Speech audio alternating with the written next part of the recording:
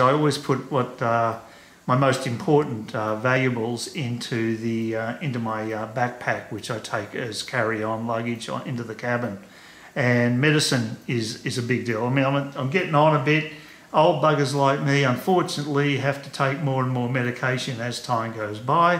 And I've got quite a lot for a long-term trip, so it's a fair bit to pack in there, but I try to put as much as I can.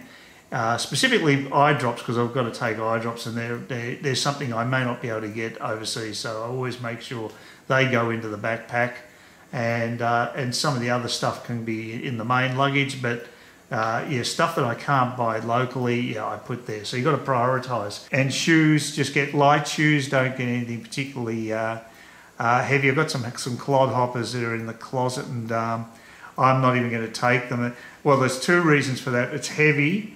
I wouldn't use them very much, and you might get pulled up when you're going through security check. If you've got really heavy soled shoes, they might want you to take them off. So you can avoid that hassle as well by doing that. Clothing, I would also suggest that if you're going to a warm environment, it's a good idea to take some long sleeved shirts, just in case you get sunburnt, so at least you can still go out and not be worried about making it even worse, aggravating your sunburn. The other thing, of course, is that in certain places, if you want to go to temples and what have you in Thailand, you're supposed to wear more modest clothing, so long sleeve shirts, and I'm going to take one pair of long pants for that as well. And I found out that nations in Vietnam have got a walking tour, an historical walking tour, and after I signed up for it, then they said you need to have dress modestly, which means you have to have proper shoes and not thongs or sandals, and well, especially thongs, and you can't wear shorts. So that's another reason just to have a pair of some form of shoes, enclosed shoes for those sort of occasions. Bottle opener is handy. You just never know. You can buy them over there, obviously, but I like to travel with one. I bought one in Thailand, and I'm going to bring that. If you like a bottle of wine, I would suggest that you take a corkscrew, because unlike Australia, most countries still use corks in the bottles. Certainly found that out in Spain, because it's a big industry over there, cork growing. So another thing I take is toilet paper. And it's got two benefits there. I think it's better quality than what you'll find generally in Southeast Asia, the one that I've got. And also you can use it as padding inside your luggage, so you can sort of make sure if there's something that's a little delicate, put it around there. It'll provide a little protection as well. Adapter plugs are a must. Again, they can be purchased overseas, but I've got a couple. I find I need two, so and they work in most countries, Asia, and I found in Spain it was fine as well. And I've got one that's newer, it's a bit firmer. That's the one I use for say my shaver and what have you. The other one is fine for my computer, so I need at least a couple. Makes it a lot easier. So, and I also take nail clippers and toe clippers, those sort of things.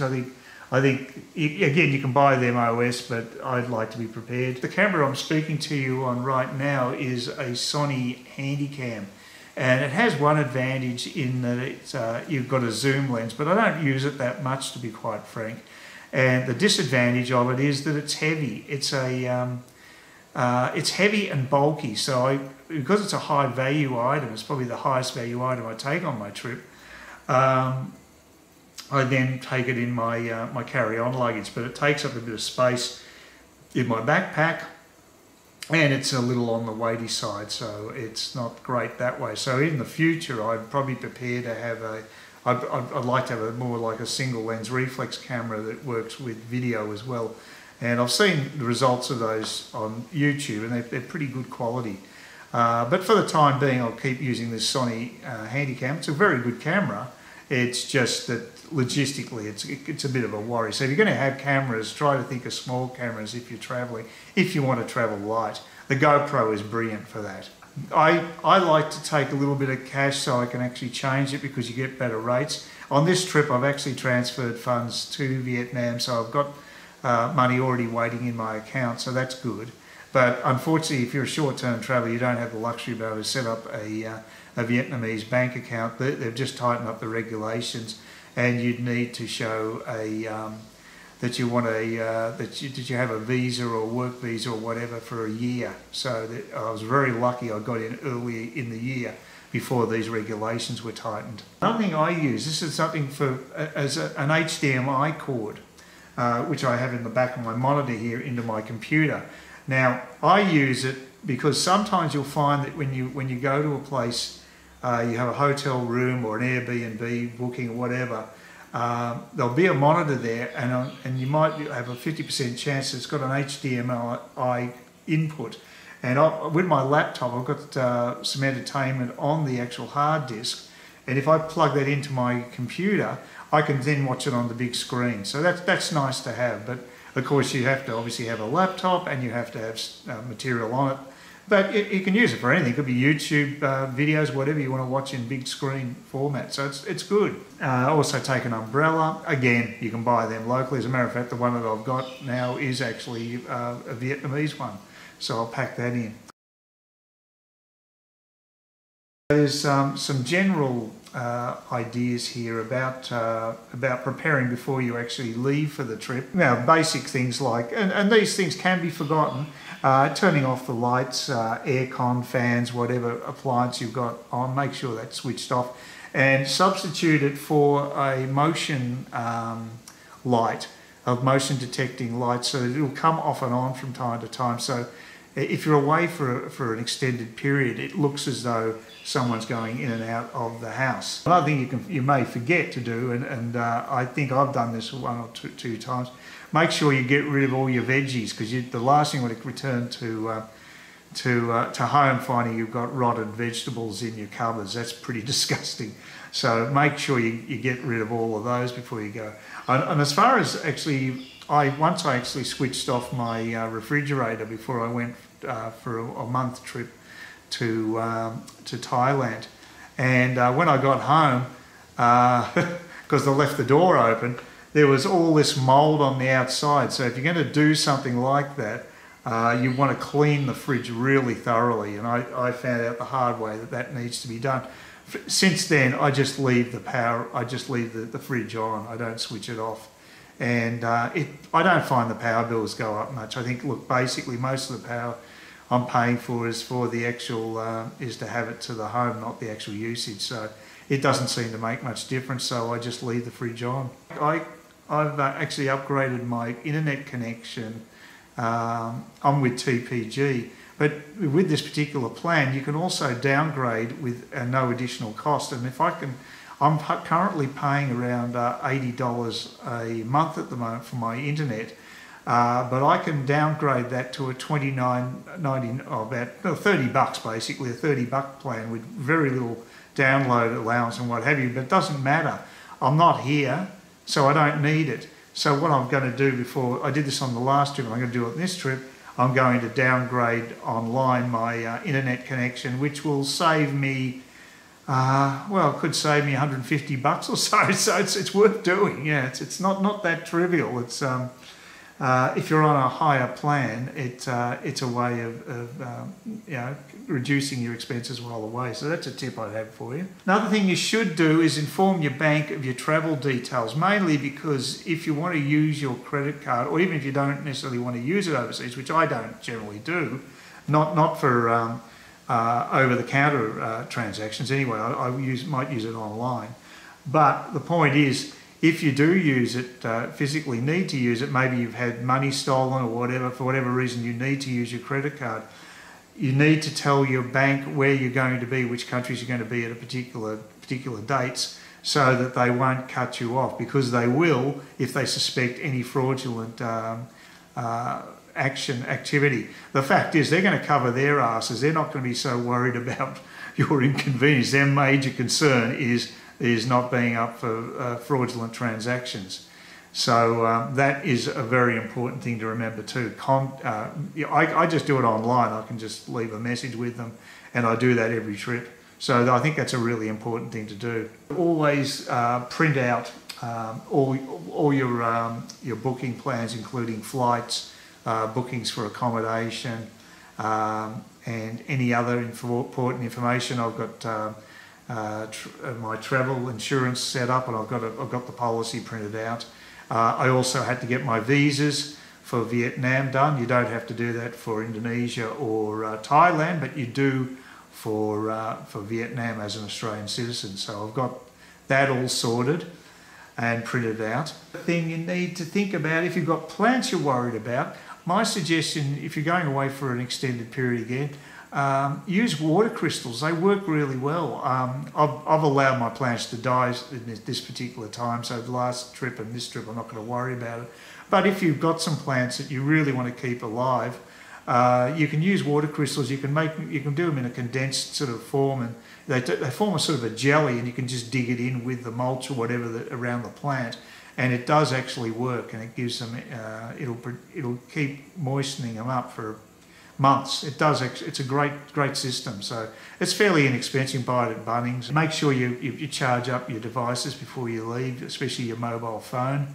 And say I use a tablet if I want for entertainment, what have you, and make sure that's fully charged before you get on the plane. If you're in an area like I'm in, where I'm leaving during a time that's actually is turning into the cyclone season, you want to make sure that you make sure any furniture that could be flying around is either put inside, or I've got these metal chairs that will stack them all up together. It might be good, but I might just slip them inside as well, just to make sure there's nothing that can cause too much damage on my balcony.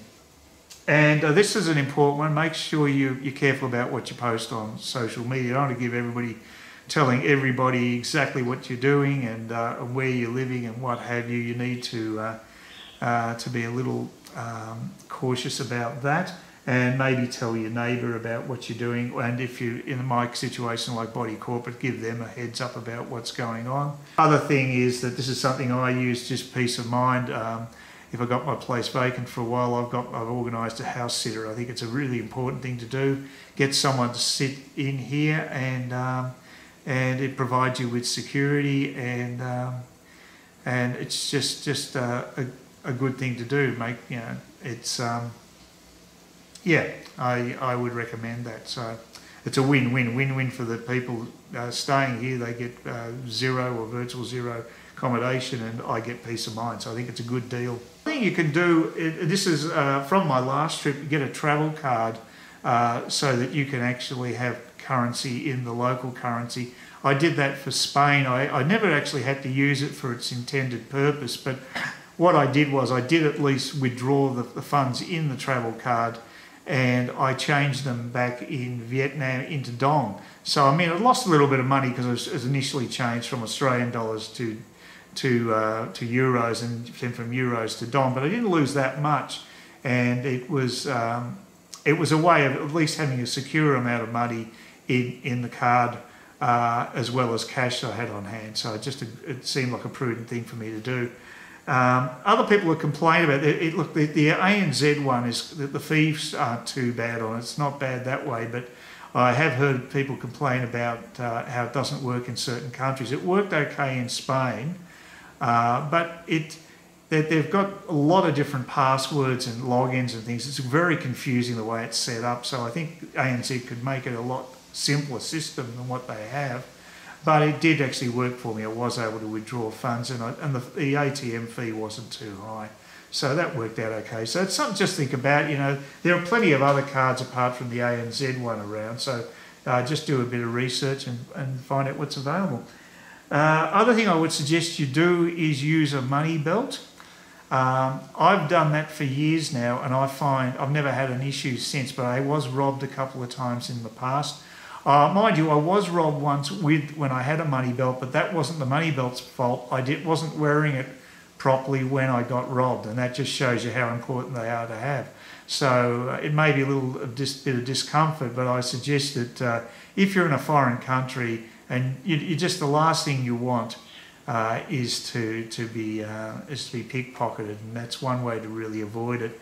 And especially if you've been out in the grog, it's even more important to have something like that, I think. So it's worked for me anyway, so I would vouch for that. And of course, the other thing you can use in a place like Vietnam and Thailand as well, and probably Indonesia on top, is you can use safes. A lot of these rooms have safes inside them, so that's another way you can secure money and what have you. What I suggest you do is you put some money in the safe and you keep money on hand with yourself, so you split the risk between the two. Another thing I would suggest is buying a local SIM card, especially if you're in a country for a reasonable period of time, a week or more, for instance. The phone numbers of many bar girls in Vietnam is very easy to do. I've got to say, it's quite extraordinary. But the beauty of it is, if you've got that and you actually text with them, most of the time their English, their written English is so much better than the spoken English, and it's a really good way of communicating with SMSs and texting. Texting is really an effective way of communicating in Vietnam. So you can use that for that type of communication, or for your accommodation as well. And it also means that you can use Grab to its full extent. So it's got a lot of benefits in it. So if you're there for any length of time, and really the SIM cards aren't expensive, that's the other thing. So mind you, if you get a tourist SIM card at the airport, I don't think they have that facility. So you have to actually go to a place like Viettel outlet, for instance. I'm using Viettel, but there's MobiNet. There's a number of different carriers in Vietnam that you can use. I think Viettel is about the best one. So and then they're quite close. They've got an outlet that's in District 1 or very close to. I think it's between Bo Bien, which is the backpacker district, and the centre, so it's quite conveniently located. So that would be a suggestion I'd make too. Another thing I would suggest is learn a few words of the local language. Local lingo goes a long way and may get you better customer service and also discounts. And you might, overall I just think it's a polite thing to do and can have benefits for people as well. So just being able to say thank you in a language is really important, and hello. Just the basics is a good start, and then you can work from beyond that. But it does actually hold you in good stead with the locals. When you go overseas, you use the same caution you would with strangers that you would at home. Now, I didn't do that in Bangkok. I let my guard down, and I almost became the victim of a classic card playing scam. They took me to a location, a suburb north in Bangkok, and gave me some food, and then started this thing where you play these card games just for fun. And I thought the whole thing was a bit fishy, so I decided to make a quick exit, and luckily I did, because then I got back to my room and I discovered the actual travel guide I had actually outlined this exact scam, this gambling scam. I got away with scot-free, but I came close to possibly losing quite a bit of money. Now, travel insurance, I think personally I would say for medical insurance you should take out travel insurance, because of accidents. No matter how young you are or fit you are, you can still have an accident, especially if you're, say, you're hiring a bike, or you're riding riding on a moped, or riding pillion, which is what I do. So I've actually taken out an extra cover this time. They've added on one with the company that I'm gone with. It's cost me $35 extra, but it covers me if I'm travelling on the back of a motorbike, which I will be doing. So, but the medical insurance for me is important, because I did actually have to go to hospital, and without having a normal travel insurance, which will cover you up front, you don't have to pay out of your credit card if you're qualified. But in my case, I had the automatic travel insurance that came with the credit card.